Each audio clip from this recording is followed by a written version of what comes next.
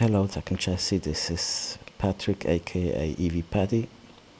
Currently a fellow YouTuber named Thomas aka Electrum is staying in a nearby city in a nice hotel, so I went to visit him to show you the destination charger.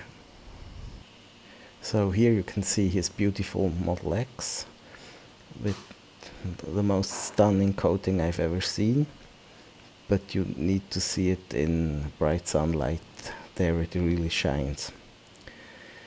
So as you can see, there are two destination chargers, each delivering 22 kilowatts, but there's no stall specifically reserved for Tesla, so I'm not sure whether Tesla would really like this installation. But on the other hand, it's only for hotel guests, so probably they are managing demand anyways. But I still think there should be a label for Tesla only. And it's a 5-star hotel, and I'm showing you some impressions. It's a really nice place in the city of Altea at the Costa Blanca in Spain. Okay guys, see you next time.